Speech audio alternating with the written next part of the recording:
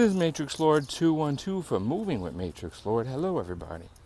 Alright, so we got the news that Spider-Man has his spider sense in Avengers Infinity War, which is awesome. And it's amazing how they're going to treat Spider-Man right when they do it, rather than when they do it with Sony. It's weird. And then we got the 13th Doctor announcement on Sunday, which I'm also ecstatic about. I can't wait for us to live stream and talk about who the new Doctor is. Is it David Tennant? I don't know. I mean, the 10 did become a 13.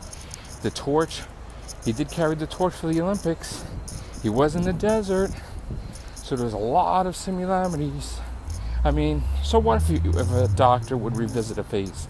It would make sense if Capaldi's Doctor, the 12th Doctor, would take the face of the 10th, like he supposedly chose the face from far as Pompeii to remind himself. So that would make perfect sense. But you never know. I mean, anything is possible, so don't rule out that the Doctor is going to revisit a face. I'm just saying, yes, it's been speculation, but then it's also speculation that Chris Chibnall loves working with David Tennant in Broadchurch, and he wants to have his own people in there, so it's his rules, why not? Alright guys, so enjoy your day. Take care, bye for now.